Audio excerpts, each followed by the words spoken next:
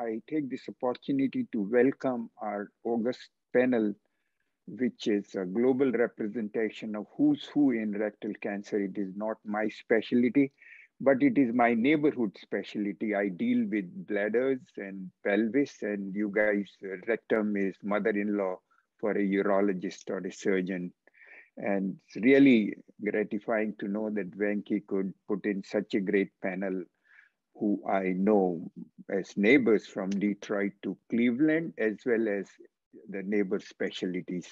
I welcome Dr. Wexner, who is the authority and chairman of the discipline at the Cleveland Clinic. I welcome Delia from Saudi Arabia.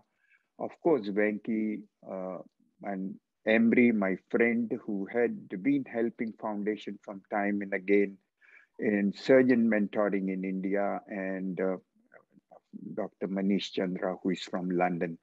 We are looking for a great discussion on this subject, because let me say a few words about the foundation. Foundation is in existence for almost 2 decades. And by default, we started with 2 planks that we believed in technology. We thought initially technology is to be leveraged to improve patient outcomes. And down our journey, we found technology per se is not effective until there is a user interface, or what you call the process of co-creation. And that's why we added in our journey that technology, yes, we are very interested in establishing new technology to be taken to developing world, but we are also focused on surgeon education, procedure innovation. And the example is 90% of the urology procedures in robotic surgery were developed at the Vattikuti Urology Institute, and that's a gratifying thing. This webinar is focused in India, because it's not only those 62% of work in India is urology, but colorectal and gynecology has come a long way. And I would really appreciate the efforts of dedicated surgeons like Dr. Venky, Munikrishnan, who have established this discipline. And I can sense it, that what it means for a patient to use his normal sphincter or to have a colostomy. I can sense it. So you guys are doing a great work. Without much between you and the substance, I'll hand it over to Venky Munikrishnan to take over and conduct this webinar. I once again thank you for sparing your Saturday morning for the foundation. Thank you, Dr. Bhandari and the Vattikuti Foundation for asking us to put this together. The foundation has been doing great work, both online more recently, but physically with robotics and training and mentoring young surgeons all around the world, particularly in India. So we're going to put focus on rectal cancer today, which is very dear to our group. And so when Dr. Bhandari asked me to put a program together, I was very clear that I need to get the best guys in town to talk about this. And of course, to lead the pack is Professor Wexner. One word to start off, mentor-in-chief and chair of colorectal surgery. I'll do the introductions in a bit. And then I have Delia, who's a very dear friend. We just agreed that she's not the rising star anymore. She is the shining star, named by Prof Wexner today. So that's how I'm going to call her. And then Emre Gorgun, who taught me robotics. He was one of the first surgeons who got me onto a console. So I know those days when I was super excited, and so I'm sure he can stimulate a few others today. And then, of course, I have my dear friend Manish Chand, who is, how can I describe him? Rockstar. That's it. You know, he will have the closing act, as always, to have the final say. And of course, we'll have a short panel in the end, just one question to each one of them to bring about what, where we're going with all this: quality, surgery, advanced disease, and of course, technology. So I'm going to kick off this program today, and I'm privileged to be introducing Professor Wexner. As I said, mentor-in-chief. He's mentored so many surgeons around the world, and particularly our group. And so we're always super excited to talk to him, chat to him, because it's always like, what are you going to do next and where are we going? And you need somebody like that who keeps stimulating you. And so Prof. Wexner, I think all of you know him around the world, but I still have the privilege to introduce him. So he's the director of Digestive Disease Center and chairman of the Department of Colorectal Surgery at Cleveland Clinic, Florida. Dr. Wexner holds academic appointments in many universities internationally. Recently, he's been appointed editor-in-chief of the prestigious journal Surgery, and journals like flying now. In 1999, he was awarded a fellowship to the Royal College of Surgeons of Scotland. In 2008, Council of the Royal College of Surgeons of England recognized him as the highest distinction by unanimous election. He has been the president of the American Society of Colon Rectal Surgeons, American Board of Colon Rectal Surgery, the Society of American Gastrointestinal Endoscopic Surgeons, and other organizations.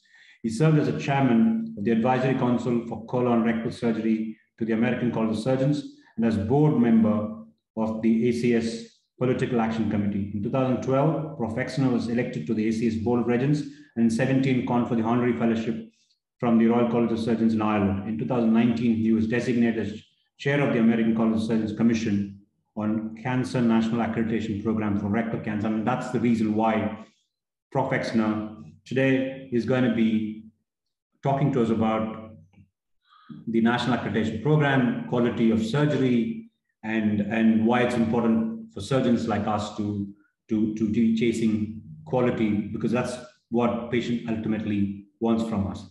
Thank you, Prof. Wexner, for accepting our invitation. I know you're on holiday. It's early in the morning. Thanks for taking the time. Much appreciated. And my apologies to Prof. Barrow because we're disturbing her. I know. Thank you, Prof. Over to you.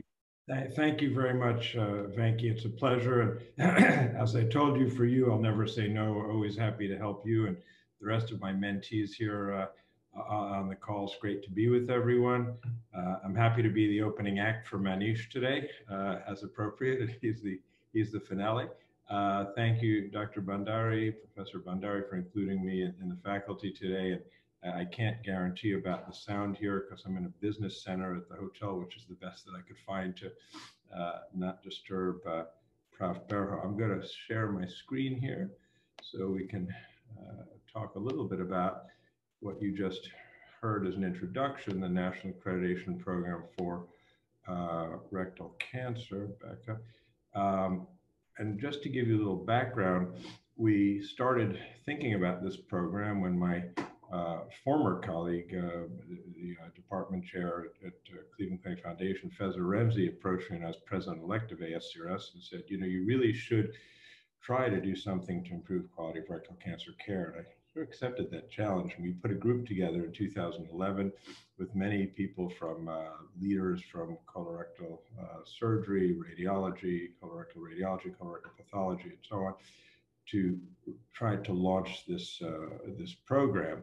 And our first job, starting in 2011, which continued until I presented our program in 2014 to the Commission on Cancer. At that time, I was on the accreditation committee, and then subsequently to the American College of Surgeons Board of Regents for approval and funding in 2014. We did a lot of these awareness studies to show the nature of the problem.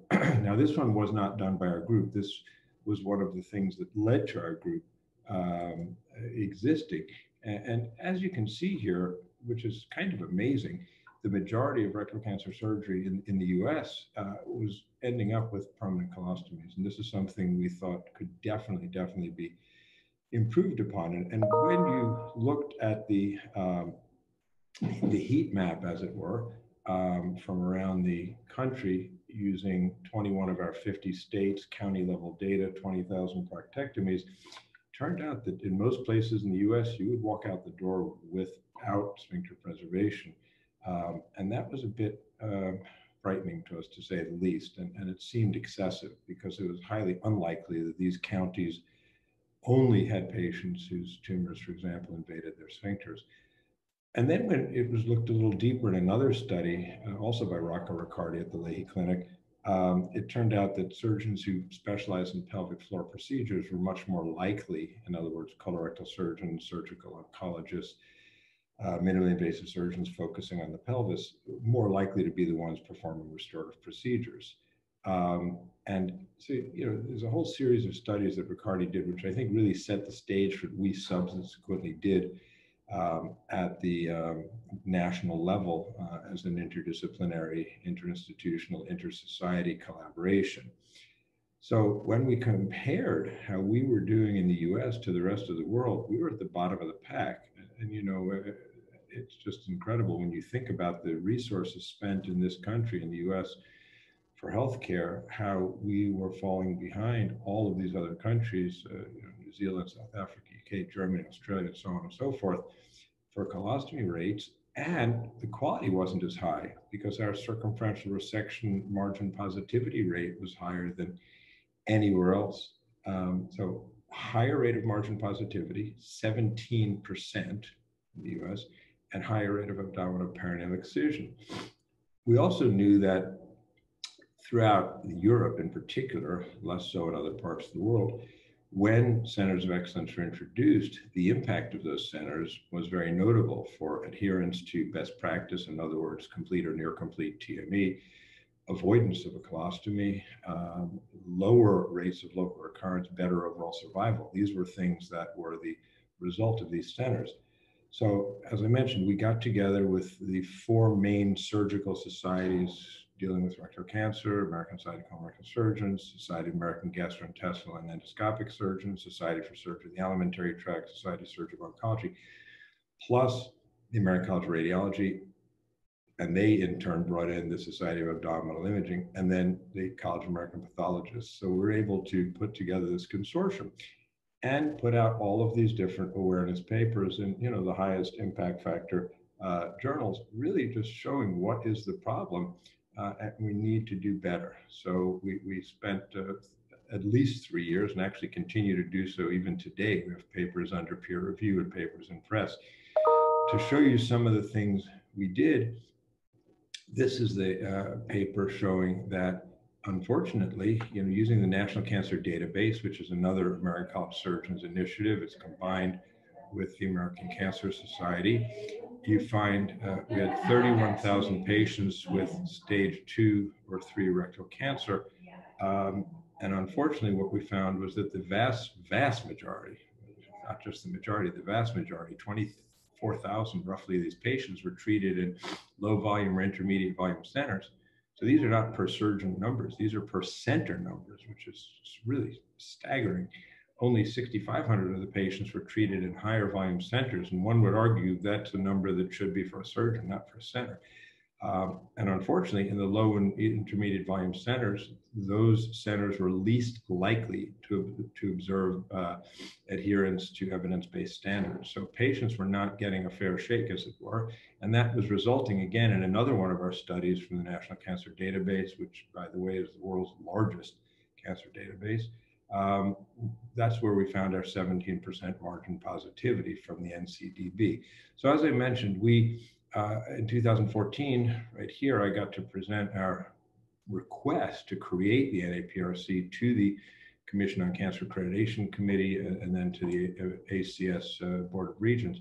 Why the ACS? You know, the ACS started in 1913, and the very first spin-off the ACS created was what was called the Minimum Standard for Hospitals, subsequently became known as JACO, or now the Joint Commission, which is no longer an ACS program, but all the rest of these programs continue to be ACS programs that you recognize. That you can't open a journal without seeing a NISQIP paper under the leadership of Cliff Coe, who's also a colorectal surgeon, National Accreditation Program for Breast Centers.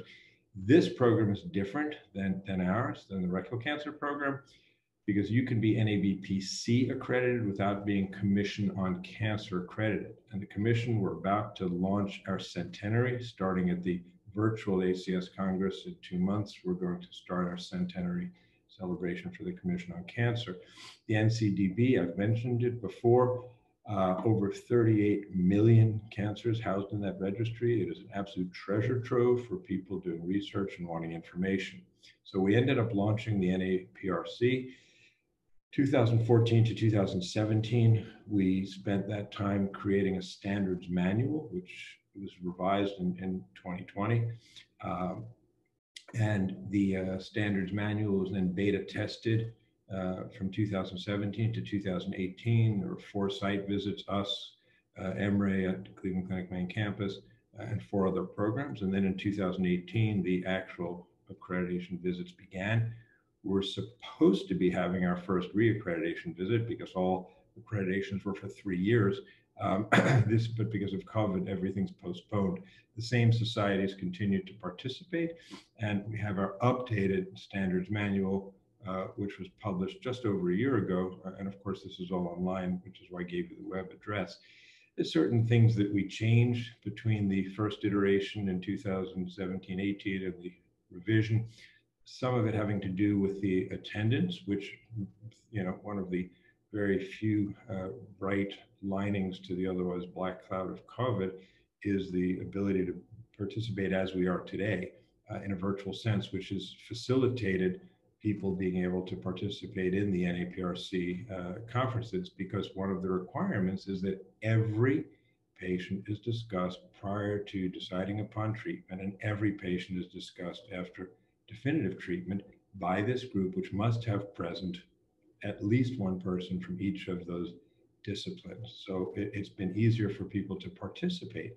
And at those conferences, we review initially the imaging, rectal cancer protocol specific, MRI a la Gina Brown, reported in a synoptic report, as in the Ontario Cancer Care Group, the CEA, CAT scan, chest, abdomen, pelvis, and the like, and we make a decision. We as surgeons then also use a synoptic operative report. And after surgery, Prof. Berho and all of the other College of American pathologists show us photographs of our specimens on the big screen in front of the group. We decide on the quality of the operation. We decide on post-operative treatment. Any adjuvant therapy is needed. Educational modules have been introduced as well.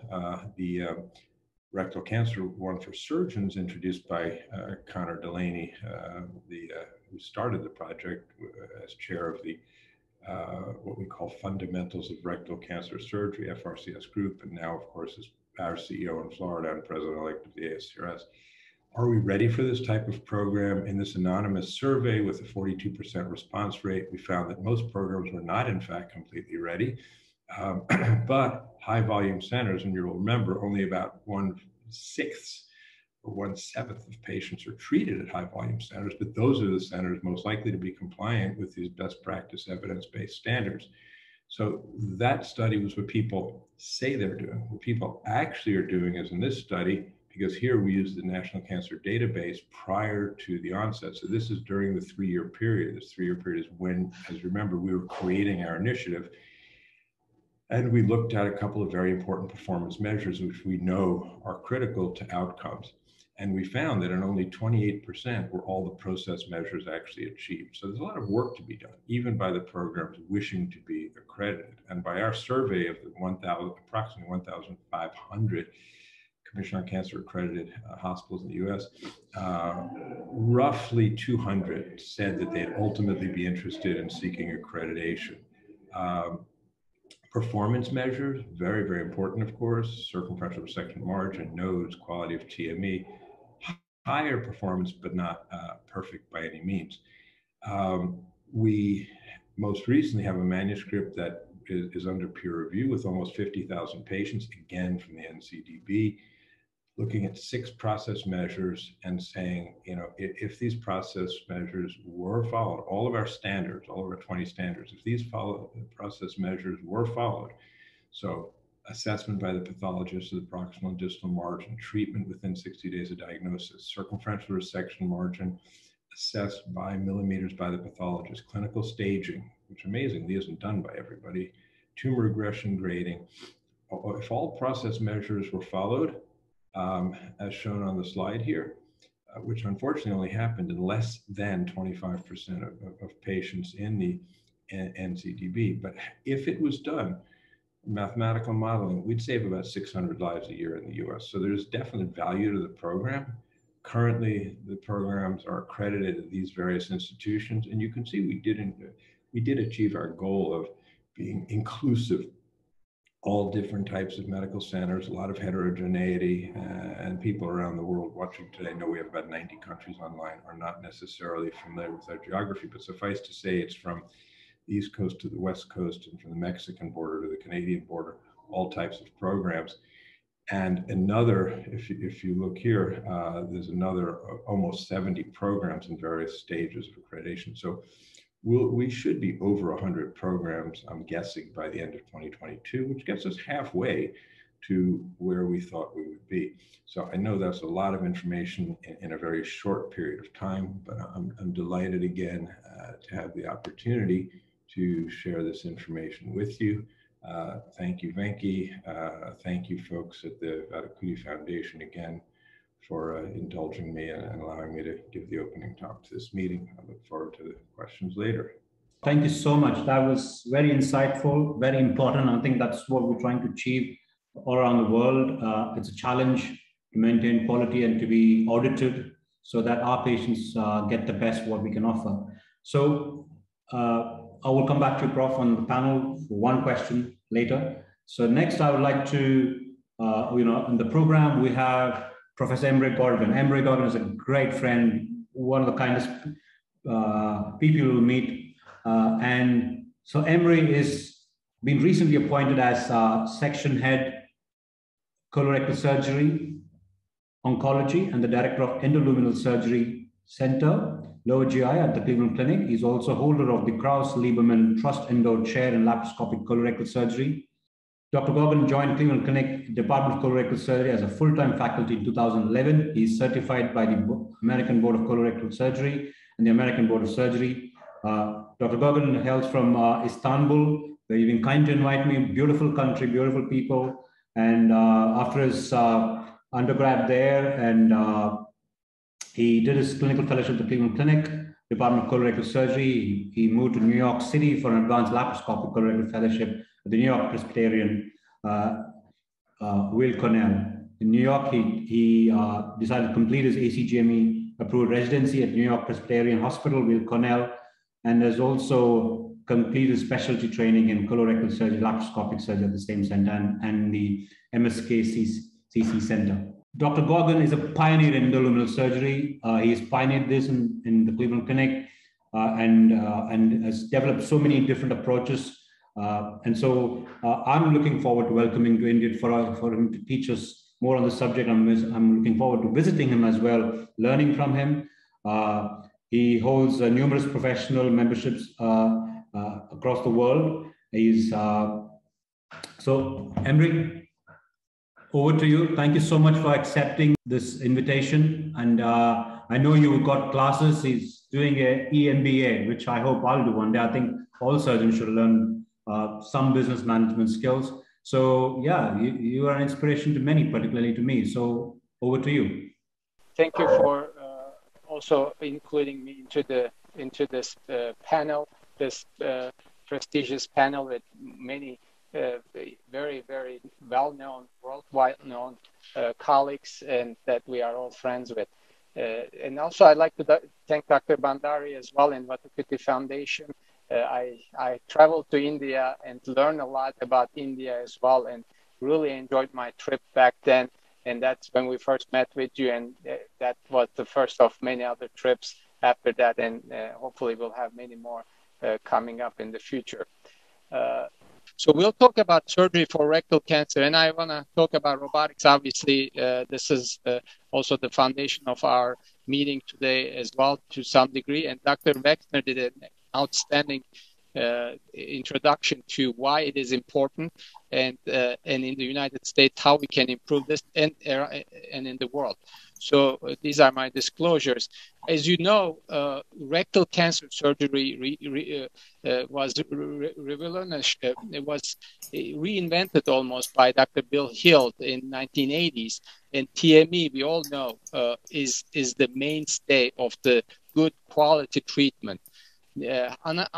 Unfortunately, still we don't have a good answer to what is the best approach for creating or doing the best TME, how we can perform our TMEs. So open surgery provides significant morbidity and long recovery and pain control is also disadvantageous, and of course, adhesion formation and hernias. That's why laparoscopy was possibly an option and an answer for this. But and when you look at the literature, there are close to 100 randomized studies, more than 300 papers on laparoscopy, and looking at advantages and disadvantages, and all boil down to that in patients with high body mass index, male gender, narrow pelvis, and inexperienced surgeons with big bulky tumors, the outcomes are not very favorable with laparoscopy. I mean, you will find some surgeons that will debate that, but certainly this is what the literature suggests. And with multiple also firings, there are higher leak rates. And you can understand that easily with straight instruments, getting this curvature down deep in the pelvis is a problem. Well, ECOSOC by Dr. Fleshman, as well as a la carte from Australia, did actually look into that question, comparing laparoscopy with open surgery. And really, indeed, they concluded that laparoscopy did not provide any major advantage, and it was a non-inferiority trial. But, and these are, if you read these lines, these are from discussion from a JAMA paper from Dr. Fleshman from ECOSOC, that wristed instruments may provide the needed control in the deep pelvis. And placing these instruments in line with side walls of the pelvis and controlling remotely provides ergonomic feasibility. These are actually the characteristics of the existing robotic platform. So maybe robot was the answer for that. And indeed, when you look at robotics trials comparing to laparoscopy, of course, retrospective, non-randomized, some prospective, but not randomized. When you look at those studies, you see always with the robot, lower circumferential positive margin rates, lower conversion rates, length of stay is shorter with robotic surgery, and less postoperative pain. But these are mainly non-randomized studies. What about randomization? And that was when roller trial was conducted and by Pigasi and associates, and that did actually, the primary outcome was conversion to open. Is really robot can decrease the conversion to open surgery, and as a result, maybe improved outcomes. And that unfortunately also failed to show any major advantage of robotic surgery, except a small subgroup in male obese patients and tumors that are very, very low. In this group of patients, that was only shown and benefit. But here we are. Laparoscopy is not in the pelvis any advantage over open surgery, as well as we don't have any clear advantage of robotic surgery, at least if you look at the studies.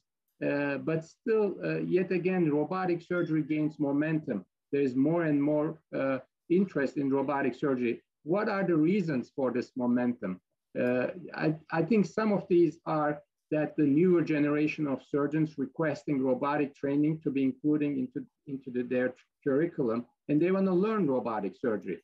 Also, hospitals are using the robot as marketing tool, and also patients come to us convinced that robot is better. And as Dr. Bhandari mentioned, also we want to support technology because that's how we get better in any field, whether car industry or cell phone industry. So that's certainly going to get us better quality in many aspects. But these are, despite these, of course, skepticism and critics still persist, but we need to adapt ourselves. If I would have asked you if you ever had your patients ask for robotics, probably most of you would say yes, but that's not necessarily always what patients want. Really, they want the good quality care. But needless to say, there are multiple advantages of robotic technology when we use in robot. For the ones that use robot, we know we have better visualization. The 3D quality is certainly an advantage when we do operations. We have now ultra fast vessel sealers, and the ICG or indigo cyanin green monitoring is readily available. These are all advantages of robotic surgery that we can we may struggle with when we do laparoscopy or open surgery. It may take a while. There's now also a recent debate about the battle between robotic and TATME. Maybe that came as you many of you know here, the TATME maybe was proposed as a solution to the problem, especially with the roller trial and previous randomized trials not having a good answer about the advantages of minimally invasive surgery. This seemed to be a hero.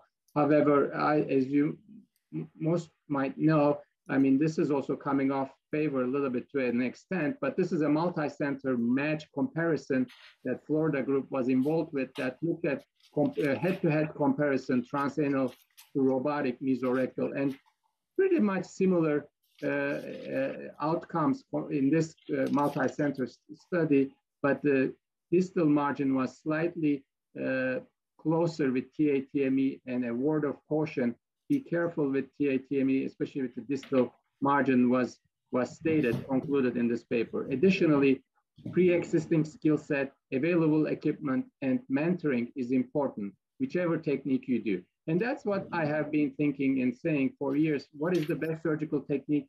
I do think, like that previous paper mentioned, the technique you would feel confident in which you can provide this type of a good quality specimen. That goes back to Dr. Wexner's talk that we really, in our PRC requirement, quality metrics are important. We need to have good circumferential resection margins, good distal resection margins, good high ligation of the inferior mesenteric arterial vessels. Whether you can accomplish specimens or surgical specimens like this, either open laparoscopy, robotic, or TATME with laparoscopy, that's important. For most of us, Manish, Venky, myself, probably robotic is the way to go. This is one of our earlier pictures with SI platform where we can really do good TMEs and even externalize these specimens from ileostomy site, good mobilization, good circumferential resection margins, as well as good distal resection margins. And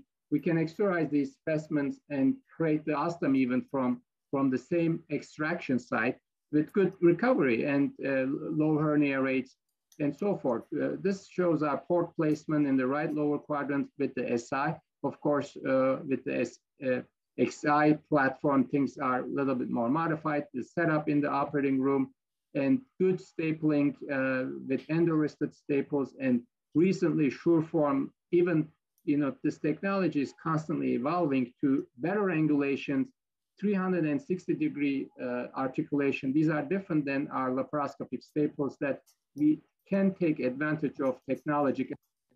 Advanced XI platform, certainly docking easy, much faster, much quicker, and the SI placement is modified with, you see here, 2 yellow and these are moved up in a straight line. Of course, we teach in our hands-on courses to our colleagues, and hopefully we'll be doing that in India, in other countries as well as we continue to do that.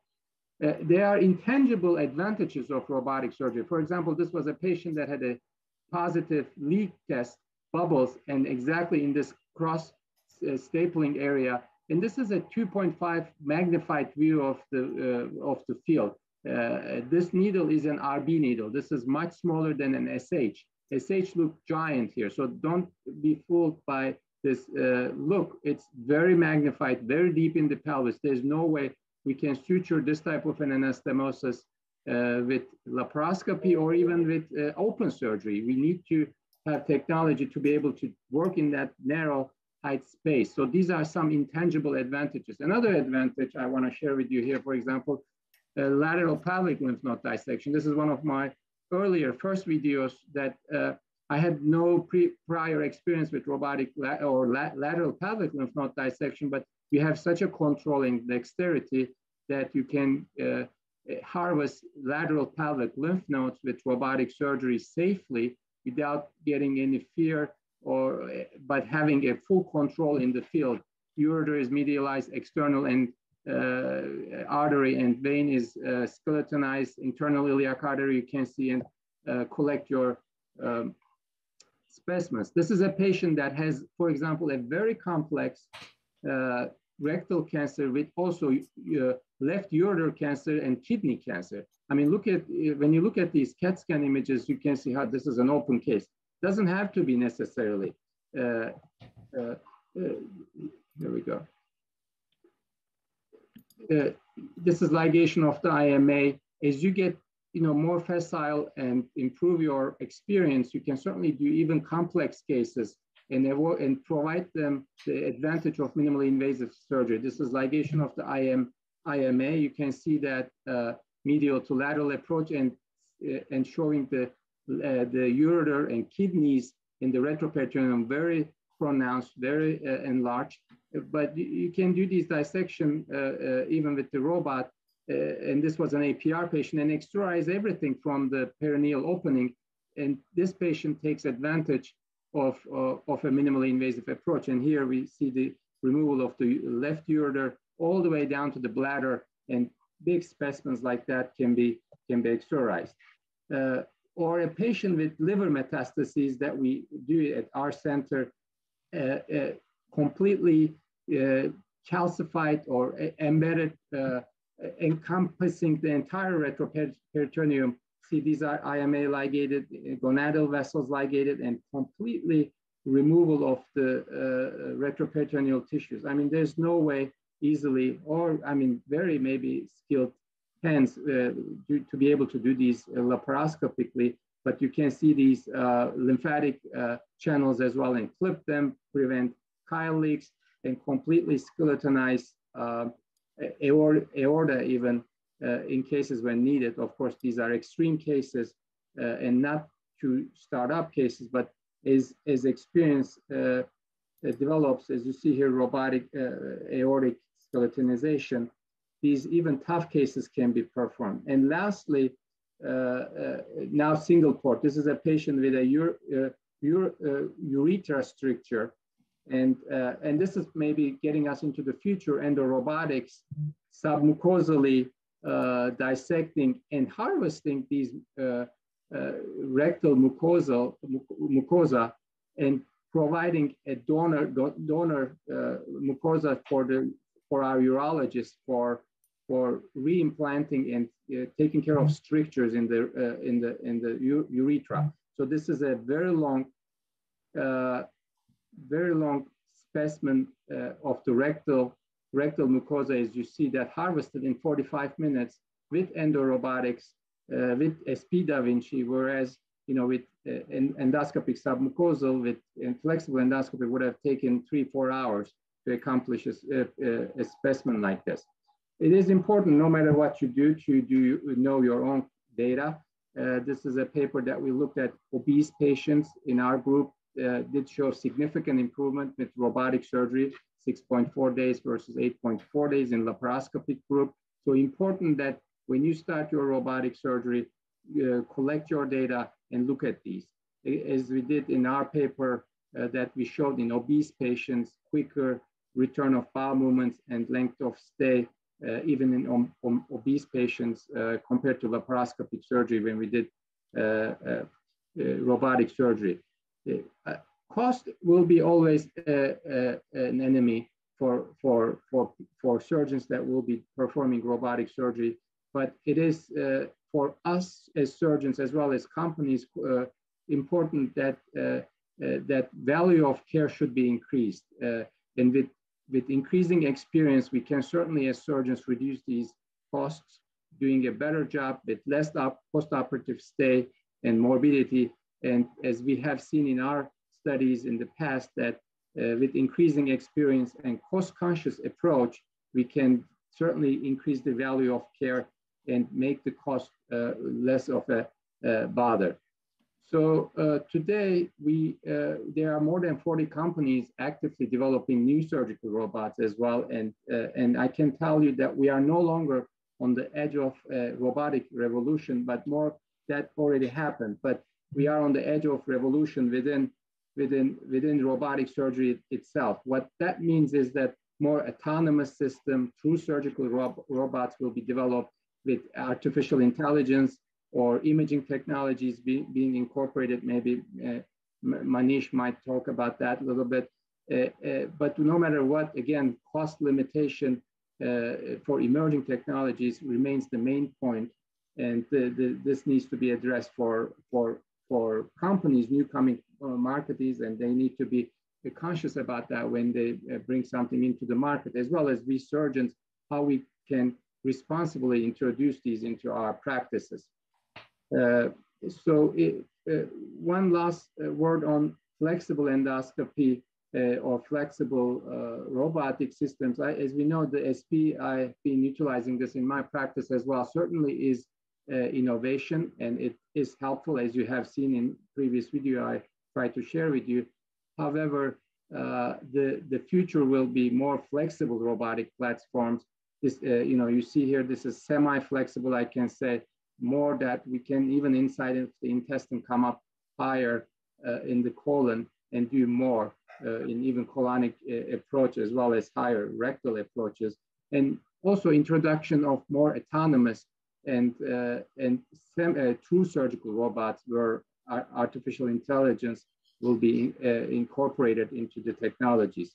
So I would like to conclude my talk here that the robotics should be viewed as one of the several technologies as a modern surgeon, and certainly something that we should all become familiar with, and that will evolve to next generation robots in the very near future. Thank you again for your time, and I apologize for the microphone issue in the earlier at the beginning.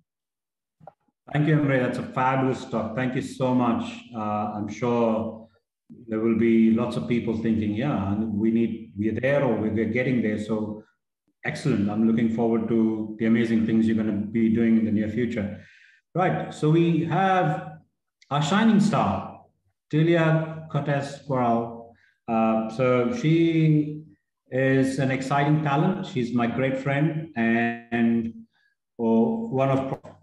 Wexner's favorite mentees. So introducing her to all of you, Dr. Guiral is a general digestive surgeon specialized in peritoneal surface surgical oncology and is a colorectal cancer consultant at King Khalid Hospital, Saudi Arabia, for part-time, and the rest of the time she spends her work life at the Hospital Universitario Príncipe de Asturias, I think, Madrid, in Spain. So she wears lots and lots of hats. I don't know how she manages to do that. She's in the board of directors of Prevention of Networks Screening Committee of the European Cancer Prevention Plan, on the SO board of directors of the SEOQ, Spanish Society of Surgical Oncology, board of directors of FESIO. I'm panting, puffing. How do you do all these things, Delia? And so she's in the editorial advisory board of the Colorectal Disease Journal.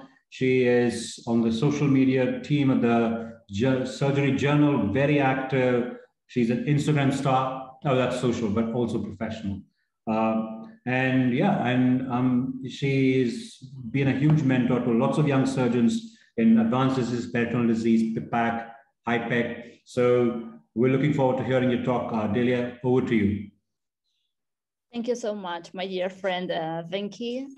Thank you, Professor Bhadari, and congratulations to both of you on the organization of this event.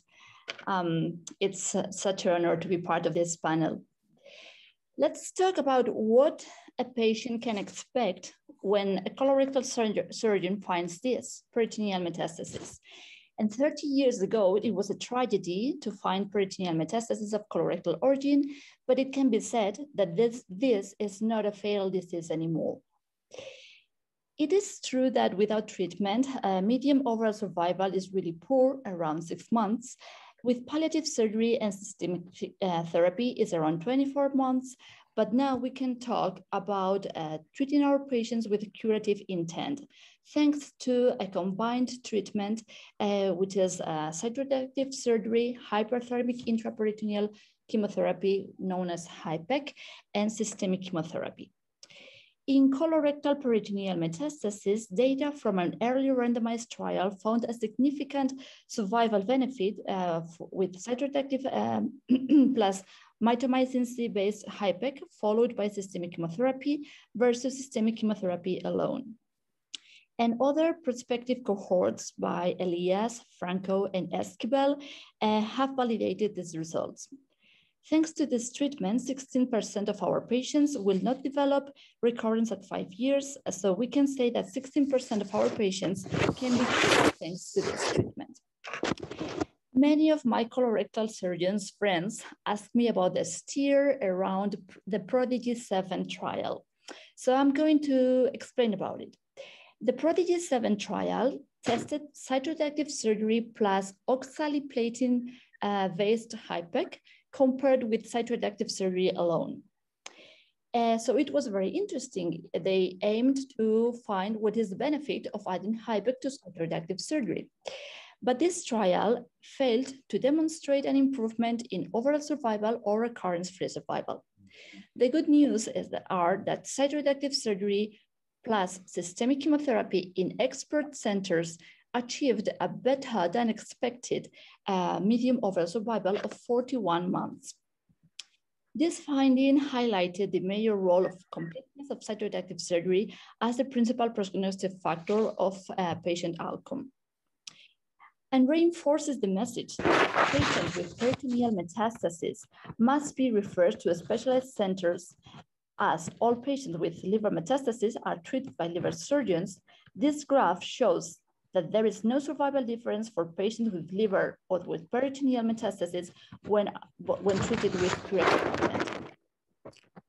Furthermore, patients with low peritoneal cancer index, which is PCI, have better prognosis than patients with liver metastasis.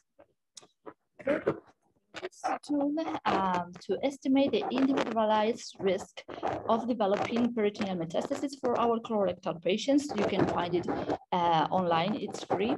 And it was developed by the Karolinska Institute and it was later validated.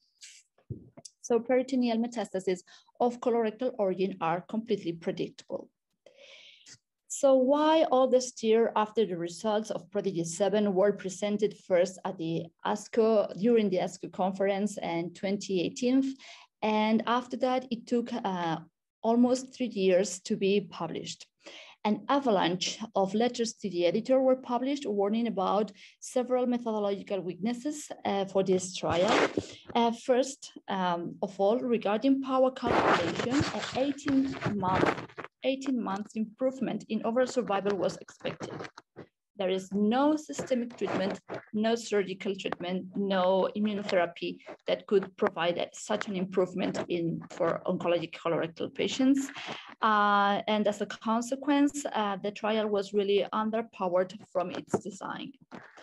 Second, cytoreductive surgery alone was really underestimated, and the actual median overall survival for cytoreductive surgery alone is 41 months, and it was estimated to be 30 months, and as a consequence, sample size was wrongly estimated.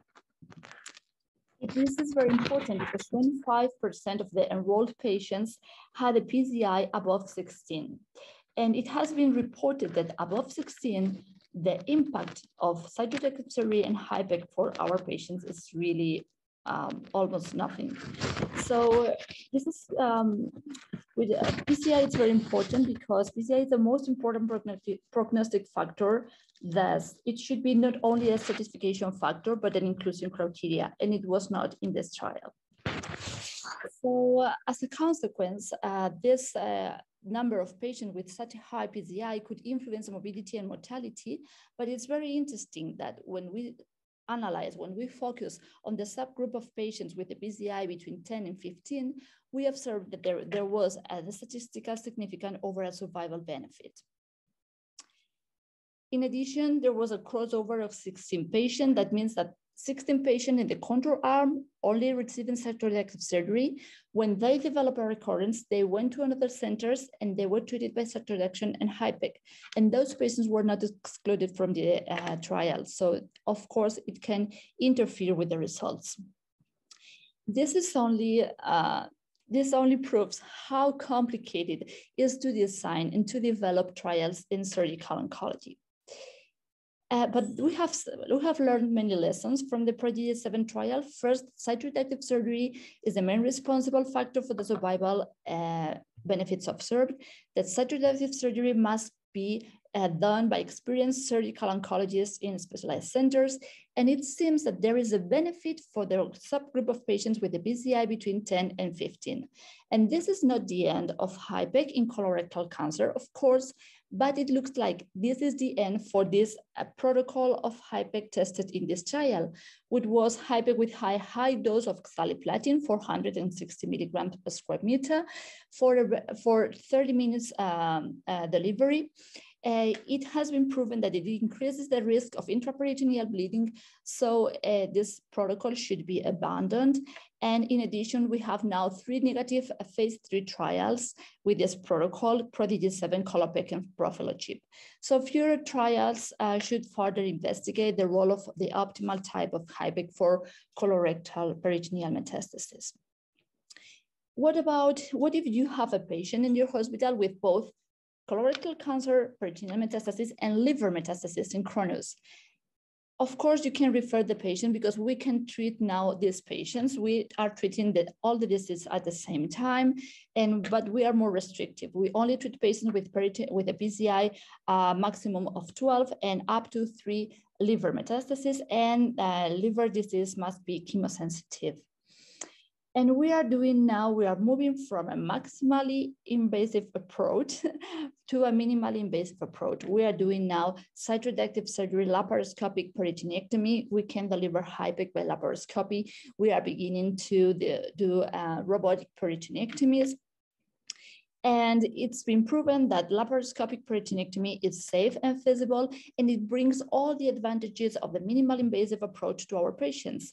Less complications, shorter hospital stay, and this is the most important. We have reported that we have the same or slightly better overall survival with our patients with colorectal peritoneal metastasis treated by laparoscopic peritoneectomy when we compare with the open technique.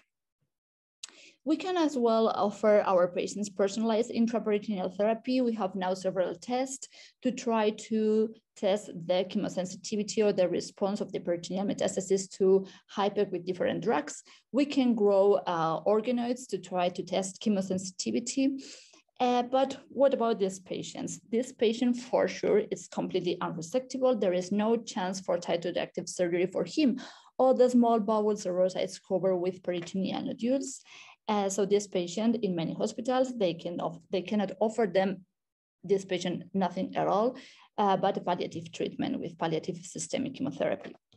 But now we have another option for this patient, which is to deliver by a minimal invasive approach with only 2 ports to trocars, pressurized intraperitoneal aerosol chemotherapy, as known as HIPEC. So HIPEC was born as a palliative technique to treat mainly ascites and to relieve the abdominal symptoms, but now it can be delivered as neoadjuvant therapy for patients with unresectable peritoneal metastasis with a very high PCI, for colorectal patients it's above 16, and chemo-resistant tumors. We are using HIPEC to try to decrease the amount and the number of peritoneal nodules. And this is how HIPEC works. We do with only 2 ports, we turn liquid chemotherapy into aerosol thanks to this metallic port, which is called capnopen.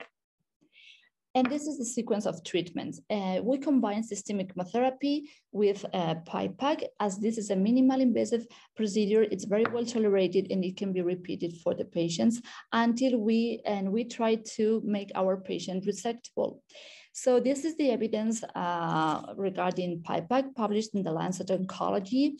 Up to 86% of our colorectal patients had a clinical response, and this is very impressive because we are talking about patients resistant to systemic intravenous chemotherapy with an overall survival of 16 months, which is as well impressive as we are talking about patients with unresectable disease. But more importantly, around 18% of those patients will be finally candidates for cytoreduction and HIPEC. This is my team in Saudi Arabia. Here we are doing HIPEC for a patient with a very advanced disease. And in conclusion, HIPEC is the present and the future for patients with unresectable, high PCI or chemo-resistant disease. HIPEC is safe and well-tolerated treatment, and we have numerous ongoing trials testing HIPEC. But the most and the take-home message is that all patients with peritoneal metastasis should be referred to a hospital with a unit of peritoneal surface oncology, because we have a treatment with curative intent for them, which is cytoreductive surgery and HIPEC. But even those patients with synchronous liver metastasis or with unresectable disease must be referred, because now we could offer all of them different treatments. Thank you very much. Wow. Fabulous talk, Delia. Thank you so much. As always, there's so much hope because, now when I come across this disease, I'm like, let's call Delia, because that's what we need to do. Because looking at my own practice, I do, standard disease. I haven't got the time and effort to also do, I'm sure a lot of surgeons do it, but I think in itself, it's a specialty. It really is. And, we need to put all the components together as a service to achieve, to offer something to our patients who come with advanced disease. And it's not a small thing. I don't think you could be a jack of all trades. I think that's been the theme, because we're not even talking colorectal cancer. We're talking rectal cancer, and then we're talking quality, we're talking robotics, we're talking advanced disease. Just putting it together and being one hat fits all, I don't think it will. Fabulous talk. Thank you so much. And I'll have one question in the end for you. Of course, and then to bring the closing act of the masterclass is my good friend, Professor Manish Chand. Now, there's always a reason why I always have Manish in the end, because, these meetings can be long and you always need something exciting too, mostly because he's always on a flight, giving a talk in this part of the world and that part of the world. And, he's always running, talking in a business center in the airport or somewhere. So that's why it's always good to have Manish in the end, because he can lift the whole meeting up and finish it off. And he's one, I met Manish about 4 or 5 years ago, and we had a chance meeting, and he's inspired me from that meetings in a bar in London. I remember that day very well. And from then on, it's, his support and inspiration and mentoring has helped us develop our program back in India at Chennai. And he's one of our collaborators. There's so much we discuss, both on and off work. And I'm so happy to have you here, Manish, with us today. Manish is a fabulous colorectal surgeon at the University College London Hospital. He holds a honorary professorship with the Apollo Hospitals in India and Al Zahra Hospital in Dubai. He's a clinical academic at the University College London. He's also recently appointed as Chief Medical Officer for the fabulous AIS channel with Professor Lacey's inputs. He has clinical interest and expertise in minimally invasive surgery, laparoscopic and robotic for colorectal cancer, for which he's recognized around the world as a trainer, a key opinion leader. He's got a special interest in endometriosis surgery, which he's demonstrated around the world again. He has huge research interests and has a fabulous research team doing work in surgical technology, which includes image-guided surgery, fluorescence, AI, and augmented reality. He's published over 150 peer-reviewed articles and continues to research into these areas and the integration into next-generation robotic platforms. Thank you, Manish. Thanks. I know you're a busy man, but as always, we need a closing act. And thanks for being the closing act. And over to you. Well, thank you very much, Venky, for that very kind and generous introduction. And I very much look forward to joining you in Chennai, hopefully soon, and we can all meet up in person again. I'm going to talk with, sort of finish with some interesting but light-hearted material about what you may see coming in the next few years. But the backdrop of all of this has been, it has been very difficult over the last 18 months. And this paper from the Global Surge and COVID Surge Collaborative have estimated the number of patients that have had cancellations of elective surgery. And we're beginning to see more and more cases now and longer waiting lists as our priorities and resources are directed towards dealing with acutely ill COVID patients.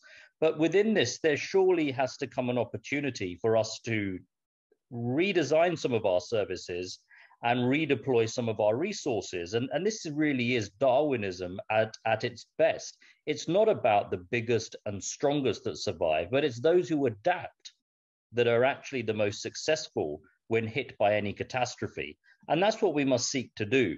And that includes using technology now appropriately and in a way that is not only amazing for us to deal with, but also efficient as well. And I said this some time ago, that no surgeon works at 100% efficiency all the time. I mean, that's just not humanly possible. An athlete will not reproduce at 100% level the same time. I mean, we've recently seen, and this might be a sore point for many of the listeners, but India pulled off an absolutely fantastic test win just over a week ago at Lord's, but absolutely capitulated to England this afternoon. So we can see that it's not possible to perform at that same high level all the time. And perhaps that's where artificial intelligence and technology can bridge the gap between us as human beings trying to work at 100% and being able to work at 100%. So how does practice need to change as we emerge? Well, we need to think about efficiency. We need to think about precision. We need to think about resource allocation, and we need to reduce risk. And all of these things together have a synergistic effect. And that means that we can then plow through these elective cases that are waiting, but also deliver patients safe, optimal care as well by getting it right first time, avoiding complications. Of course, there are often barriers to technology and adoption to technology. And this is from a Forbes article from a few years ago. And some of the comments made are that we don't always know what need we're trying to fulfill. So we get given a technology and told it's fantastic, but actually, does it really do anything in our case that's practice changing? Is it going to slow us down? Of course, all technologies come with expense. And the other thing that we see is that technology can sometimes be seen as impersonal. So we've seen a huge rise in telemedicine, for example, but one of the things that patients don't like about telemedicine, of course, is that it's impersonal and you don't have that same rapport between doctor and patient. But we have seen huge rises in other parts of our lives. In 25 years, these companies, which we can't now do without, have now become a staple of all of our lives. We can't remember a world without Apple products, without YouTube, without Google. But 25 years ago, certainly when I was at primary school during this time, these technologies just simply didn't exist. So we have seen that they can come into our everyday lives and exist quickly, but we need to do it in a safe way. So what are the things that we can do in our own practice as we move into precision, and how are we going to use technology towards us? Well, one of the first things is to standardize, because if you standardize any process, whether it be in healthcare or whether it be outside healthcare, you will lead to a reduction in error. And we've seen this in the aviation industry, which many of our protocols are taken from. If you have a standardized way of doing things, the same thing every time, checklists, people having designated responsibilities, people doing things in a synoptic way, you're going to find that you get reduction in error. So examples of that may be, do we need to be using drains all the time? Do we need to be using good hemostasis? Do we need to be using good stapling techniques, avoiding multiple firings? Should all patients be getting bundles of care? So you have antibiotics given with mechanical bowel prep for left-sided resections to reduce the risk of surgical site infection and perhaps even an anastomotic leak. And then, of course, should we standardize the way that we operate? If you bring all of this together, you will lead eventually to a reduction in error. So this is an example of stapling, and Emre showed earlier on what the robotic staplers are capable of. This is a laparoscopic procedure. And here, when we're doing this, what we want to do is get across in a maximum of 2 firings. And that may be fiddly. We need to be gentle and delicate. We don't want to ruin the mesorectal flat or tear the serosa around the rectum, but we want to get across in 1 firing because we know that that is a reduction, or we know that more than 2 firings leads to an increased risk of a leak. So in this particular video here, we can see that there's a single staple line going from anterior to posterior, and that's the staple line there. And if we have these kind of technical reproductions, so we can do this in a repeatable fashion, we will see our own audited results improve and a reduction in error. And that's using technology appropriately. So not just being given a stapler and told to use it, but using it appropriately as well, and being adequately trained to do that.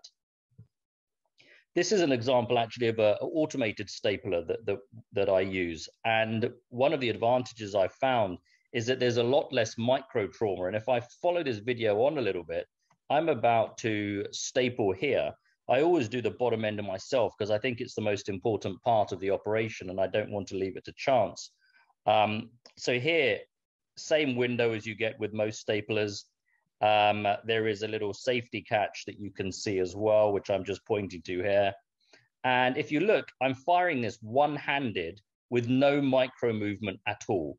Very different from some of the interesting choreography that you'll see when people are trying to do the staple gun from below, standing on stools, standing with their shoulders in certain positions. But that's green. That green light means it's been stapled, and you get very good quality, robust donuts because it's the same action again and again and again. This is the paper, or one of the papers, that suggests that if you do have more than 2 staple firings, that you get an increased risk of an anastomotic leak.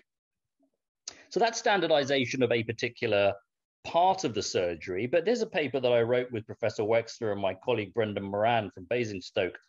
And what do we actually, what technique should we adopt? If you're doing a rectal cancer, there are 4 recognized ways of doing this: open, laparoscopic, TA, TME, and robotic. And somebody that's been fortunate enough to do a fair number of these in each individual technique, I think Emre is absolutely right that the future of all of this is going to be robotics when it becomes more widely available to everybody at a cost-effective price. And that's what we're going to see. Professor Wexner has spoken many times about any form of minimally invasive surgery is better than open. So I think we're moving away from that open surgery is the gold standard. I think minimally invasive surgery is now the gold standard, and open surgery is the fallback position, but it's not the gold standard anymore, despite what some of the articles over the years have been telling us. Robotics, well, we've spoken about this. Here's an example of many fictional robotics, popular robotics over the years. Interestingly, what do all of these robots have in common? What they have in common is that they all talk and think and are autonomous. They are able to make their own movements. They are able actually to have their own thoughts and have a decision-making process. But that's very different from the actual origin of the word robot, which comes from the Czech language and is akin to being in slavery or bondage to one's master. And that's actually the true type of robot that we see today. We don't see an autonomous robot making its own decisions. We see this kind of robot. And this is one of the cases that I did along with Dr. Munikrishnan in Apollo Chennai and his team. And I'm controlling an instrument remotely, but I'm in complete control of this instrument. It does not do anything unless I make it move. Therefore, it is not an autonomous robot. What it is unlike this. So this, once you program it in a factory, will make its own movements. It's not controlled by a human being. So arguably, is this a more advanced machine that we've seen for decades than the robots that we use in surgery? Or are these robots? Because these are still human beings that are covered in robotic machinery to augment their ability, make them stronger, faster, able to fly. So what is the real meaning of robotics? We only have this at the moment, and this is a telemanipulator. It is a device that we use remotely under our complete control, and that goes back to the original Czech word of robot, master-slave concept. So the next thing, fluorescence. This is something that we've seen increasingly over the years, and we've all now seen videos such as this, where you give an injection of an intravenous injection of a fluorophore, most commonly indocyanine green, and the area which is perfused shows up with this augmented reality overlay image of being green. That tells us this is most likely the optimal point to make your transection and create an anastomosis. And the evidence would suggest that there is an association with a reduction in leak. There is no randomized evidence for this at present, which is why there is still some degree of skepticism, but the pooled analysis, the big studies that we've seen in terms of observational studies, all show a tendency towards a lower leak rate. So there must be something in this that we need to investigate further. You use this not as a substitute for your judgment or a substitute for the other techniques that you use. This paper by Sami Emil and Professor Wexner shows an assessment algorithm that a lot of us would use with quadruple assessment, incorporating an air leak or a jacuzzi test, flexible sigmoidoscopy at the end for endoscopic visualization, the use of ICG, and then looking at robust donuts. This is something coming down the line. I think in the next 10 years, we're going to see a transition away from the use of intravenous fluorophores, and we're going to use multispectral and hyperspectral imaging cameras. So you get a view on the right of the screen. So this is with a specialized camera that works a little bit like how pulse oximeters work. And this will show you areas of perfusion without the need of giving dye. The difficulty at the moment is it's difficult to incorporate a 4K high definition image along with a multispectral image as well. But there are companies working on this, and we're going to hear a lot more about this in the coming years. The next, image guidance or navigation, a spectrum through virtual reality, which is a computer-generated world that you will immerse yourself in as an avatar, through to augmented reality and mixed reality, where graphics are superimposed on your real-world view. So we've always had imaging in theatre. Orthopedic surgeons use it all the time to look at their, as a check X-ray to ensure that the bones are aligned. We see liver surgeons and breast surgeons using ultrasound. Neurosurgeons often use dynamic CT and MRI in their suites so that they can check for margins, for example.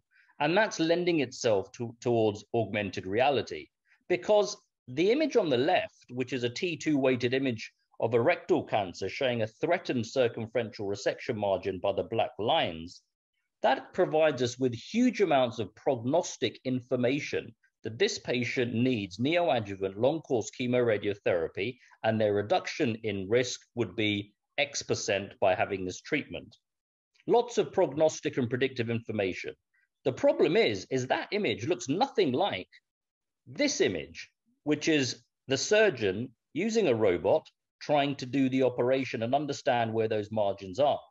So we need to be able to translate the image on the left to the image on the right while we're operating. And we can begin to do that with clever hardware and clever software. And this is an example of a company that I work with that use Microsoft HoloLens, which is a device that you wear as a pair of glasses over your eyes. And it allows you to refer back to the anatomy based on the cross-sectional imaging. And it's used increasingly now experimentally in neurosurgery and orthopedics, where their bony landmarks are much easier to recognize. But we're beginning to see its usage either through vasculature and models like this, or in the OR itself. And we can use it for both staging, planning, avoiding complications, teaching our students, mentoring. There's lots and lots of things that we can do with it. And there are examples that we've seen already. So we've seen the augmented reality pictures of fluorescence, for example. And we've seen the use in teaching for looking at gross anatomy. But we need to try and get this into the OR. Technology is not quite there at the moment, but it's getting there. We're beginning to see some of this technology on robotic software, so we can think about the architecture and the vasculature of the liver, for example. But we as surgeons want to be able to eventually do things like this. So this is an example of me using HoloLens in the OR, trying to align the bony pelvis with the rectum, prostate, urethra onto the patient so I can have a reference. Of course, we can't use this for looking at margins yet because we're not as accurate as the 1 millimeter that we need to be, but this is where the technology is heading.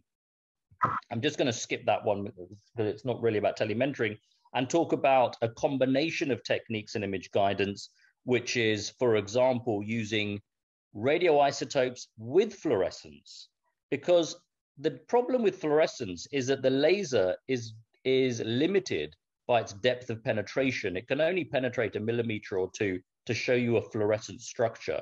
And often in the deep fatty pelvis, we can't see lymph nodes because of this.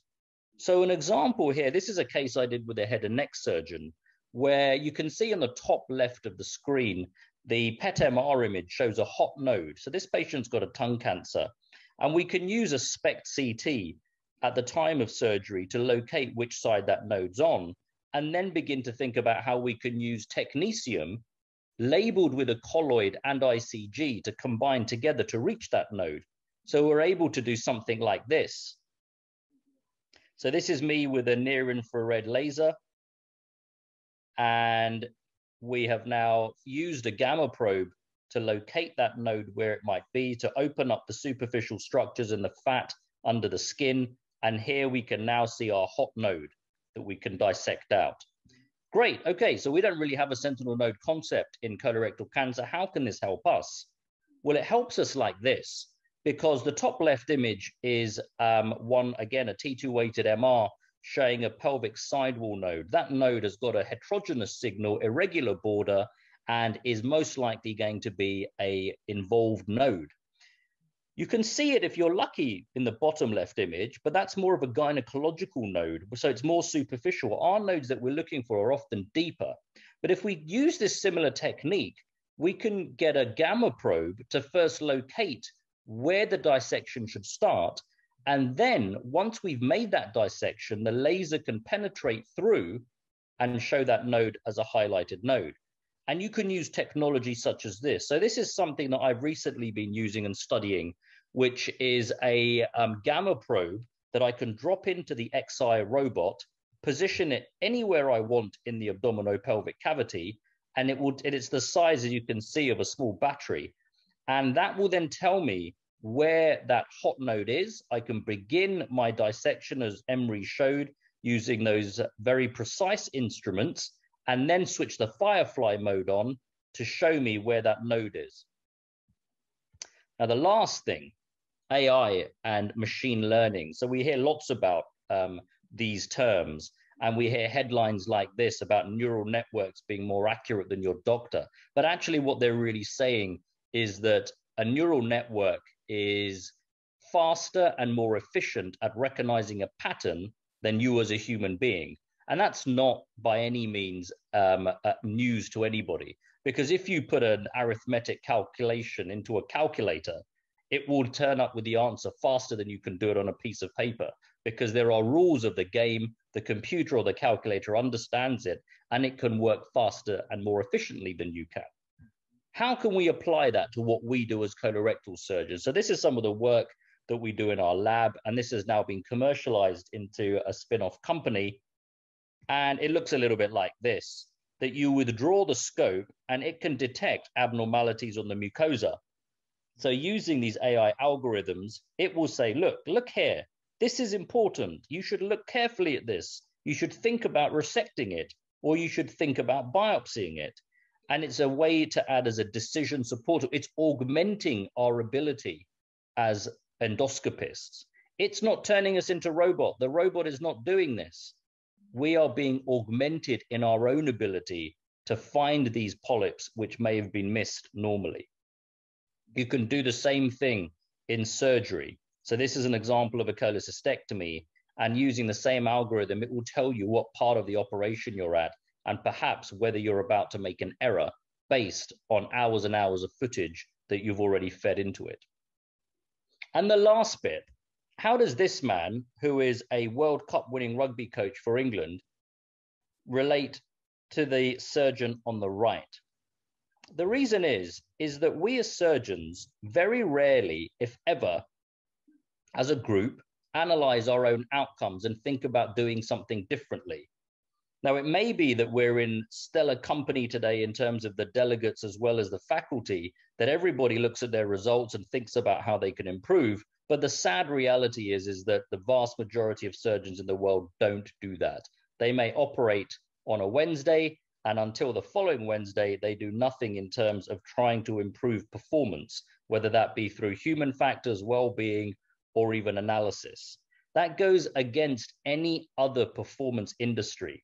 And here, in the reason I bring up this World Cup winning coach, he brought predictive analytics and analysis of player behavior, player movement, player nutrition, all into his players prior to the World Cup in 2003.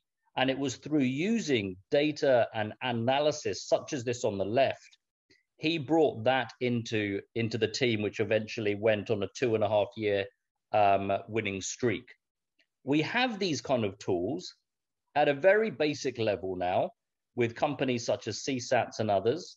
And this is how we can start thinking about analyzing our performance and looking at metrics and seeing where we may be deficient and thinking about how we can improve. And these are all things that I think we're going to get more and more used to as surgeons, having shied away from it for many years. So that's where the next frontier in surgery comes from. It's these 4 pillars of image resolution, fluorescence, navigation, performance, and AI, and all under the umbrella of clever robotic theater platforms that are able to integrate all of this into one machine. Thank you very much for listening. Wow. Thank you, Manish. Fabulous talk again. It's so insightful and inspiring. Excellent. Thank you so much to my distinguished panelists. Thanks for accepting the invitation. So I'm going to start a quick fire panel round. So starting with Prof. Wexner. Prof? Okay, I'm here. Great. Thank you so much again. And so one question to each of you just to get, an insight. So we start a program, for example, we have in Apollo, it's 6-7 years old now with the robotics and now we do our MDT, but we don't have a accreditation program like what you have in the US now. It's been functional in the UK and Europe, and I think US is getting there. Now, what if, I think it'll take time to achieve that in India, but in the future, do you think the ACS and the accreditation program that you have will go and, like the JCI, go and assess and accredit programs around the world? Yeah, I think that's an excellent question. Firstly, I'd like to just compliment the other 3 speakers on phenomenal lectures. I've heard all of them speak, but I always learn from them. Secondly, to get back to the question at hand, I think that the short answer is yes. Prior to COVID, so this may be the second part I'm going to mention today that helps from the virtual environment. Prior to COVID, when I'd asked about international programming, the ACS wasn't quite ready. Now that we've spent the last 18 months doing virtual site visits, I think we're moving more in that direction. And I'm more optimistic that we will be able to go through some international site surveys. It's not going to be immediate, but I think people now are more amenable. There are some logistics we need to do. In the interim, however, prior to that happening, the individual hospitals can still follow the NAPRC standards. So there's nothing to say you can't log on, look at the standards, download the manual, and carry on as if you are seeking accreditation, because it's not the accreditation itself that will improve the outcomes, it's following the standards that are required for accreditation. So I think that would be the interim step. Great. That's great. That's great, because now we have a template, and if you have the template prospectively, and then we can say, okay, 1 year of this, and then we submit the data, and that's something to work on. Great. Okay. So, Emre. Yes, thank you. I'm here. Good to have you back. So my hospital, we're having discussions saying, oh, robotics going on. So what do you think we should do in the robotics space? Single port, or still you think multi-port robotics? Yeah, I think multi-port is still the standard for sure, and definitely the upgrades in the robotic technology. I don't know which model you guys have, is certainly an evolution, and SI was replaced by XI, as you know. I think that's time to switch to that, especially if you're talking about colorectal surgery. It provides a lot of advantages, faster docking, multi-quadrant approach, and all that. But SP is something we have been at our center exploring widely. I perform completion proctectomies, but I think where it's gonna accelerate is for SP is really endoluminal surgery. I think it's a semi-flexible platform. It's not a fully flexible platform, but it really shines in the intraluminally. I don't think really SP, at least with the current version, will be the answer for a single port surgery. The completion proctectomy, there were some challenges with that. But I think for the time being, still the XI multi-port is the way to go in the abdomen at least. But SP has a lot of potential and gonna be a segue into the future, I think, with especially endoluminal surgery. And I also like Steve. I like to congratulate all the other speakers. I really learned a lot from all of them.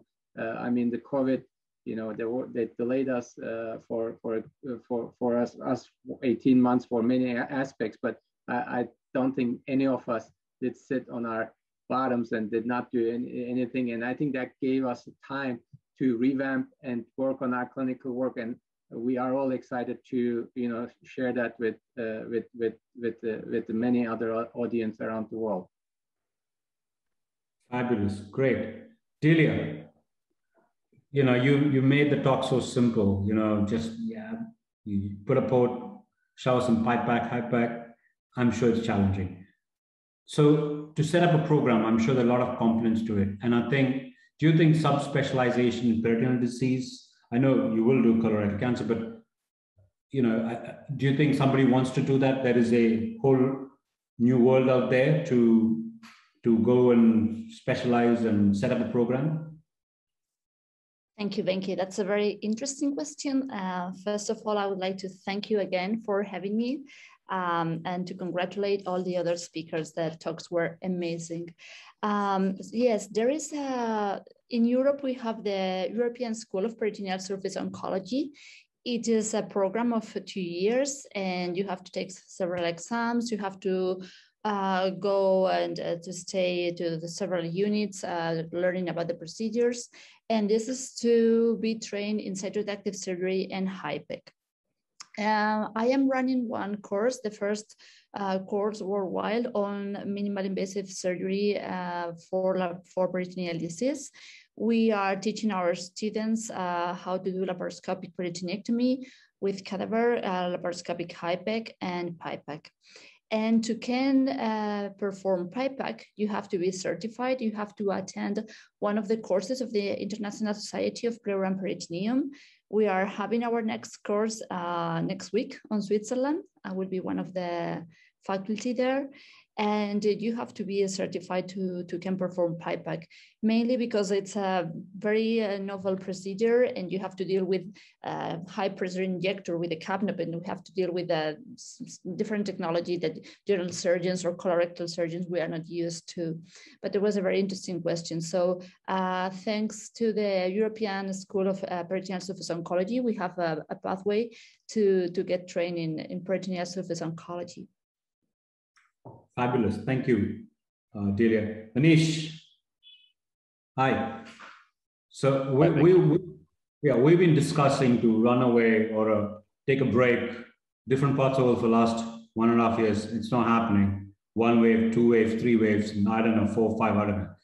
So when we get to take that break and say, wherever, suppose we're in Dubai, for example, and I still have a case to do in Chennai, do you think in the next 5 years, we will still be in Dubai before we start our party for the evening? We'll still be able to, I will be able to dock on somewhere in a machine or whatever and do a surgery back in Chennai. Do you think that's feasible? Basically saying now we're connected by a wire. This wire will go and 5G, 6G will come into play. Do you think that's going to happen? Yeah, so I think what we've seen in the last year and a half is that it is possible for any industry to leverage technology and expertise from any other industry. And we saw Formula One racing car teams building ventilators. We've seen logistic companies helping in delivering vaccines. You know, Amazon delivering vaccines in the States. You know, there are all kinds of expertise we can leverage from each other. And I think we've often been very slow to do that in healthcare. So I think one of the things that we are going to see is that process speeding up. And have we got the technology for you to get on a console in Chennai and jointly do a case with Emre in Cleveland? The answer to that is yes. We've had that technology for a decade. It's not new. We just don't use it and we haven't leveraged it. So the answer now is that how can we leverage that technology in a cost-effective and a safe way? And yes, we will see that. We're already seeing telementoring becoming more common, and I think we're going to see the use of 5G and high-speed internet and telecommunication technologies that have been in existence for a long time incorporated into our practices to make it, not because it's good to do for the sake of doing it, it's more efficient. You know, it is as much fun as it is for Emre, me, Steve, Delia to come to Chennai for a clinical case to do with you. It is, if we can do the same thing and lend the same expertise without leaving our own institution, clearly that's a more efficient, green thing to do rather than travel however many thousands of miles on a plane to get there. So I think we're going to see a lot of leveraging technology and expertise from other industries to help us improve outcomes for our patients. Thank you, Manish. So the answer is yes. So party's on, wherever we are. And my last chat was going to be with Dr. Bhandari, thanking you. I have one question for you. When the physical meeting starts, can you please invite us all, please? Before that, let me have my privilege to thank such an excellent panel. As a surgeon and associated with robotics for almost 16 years, I have you guys have given me a carry home message, and which is indelibly marked. Beginning in a different order, Delia told that never give hope. She has positioned herself between the end of road for chemotherapy or means and hospices. So never give hope. It is a huge compliment with HIPEC and PIPEC. We had a similar discussion on ovarian cancer with the international panel, and this message resonates to me very well. Emre talked about technology, and here I would like you all experts to think about it. We are so definitively biased towards the level of evidence. And till date, I was talking to Lonnie Smith about a few weeks ago. Till that, he was asking me a question that there is no level of evidence proving that robotic is superior. It's a non-inferior. But why it has become success according to him is because it has been so well received by the patients as well as the surgeons. So that is the point I want to bring in. Most of the techniques have compared robotics for the outcomes.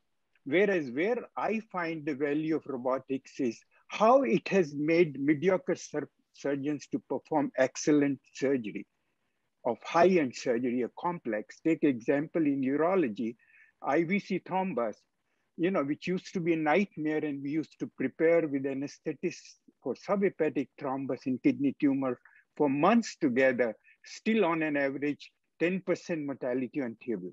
And now, n number of publications, patients walking home at 3 o'clock with 100 cc of blood loss. So how do you account for advantage of technology, which has technology has leveraged? Dr. Wexner brought a wonderful point on quality consciousness, which has an unending scope. And I'm very influenced with the work done by our neighbors at University of Michigan on bariatric surgery, And similarly, I was very happy first time to see that. Manish gave a peep into the technology, and I have one question from him. Incidentally, I also work with computer vision models. We are also struggling with the rest of the world for the registration and tracking of the virtual images and giving an effective surgeon interface.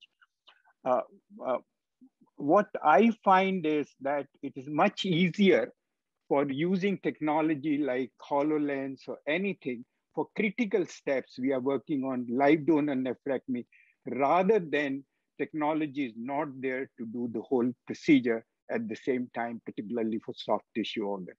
So it had been a wonderful panel, a lot of learning experience for me. And I once again thank you. And gentlemen, don't think it is the last time I'm counting on you. I have good channels and I look forward to invite you again and have this wonderful benefit to large audience you have benefited. Thank you, Venky. And about the physical meetings, I think best would be two persons to answer. Either if you have a contact with the COVID-19 virus, or else ask an astrologer, because my guess would be as good as theirs. Absolutely, absolutely. And as soon as we restart, I think I'm so looking forward to connecting again. Thank you all. Fabulous to have you all on a weekend and all of you sparing your time. I hope the attendees benefited from this session, from these masters. I learn every time I talk to them, and I'm very grateful for this opportunity. Thank you.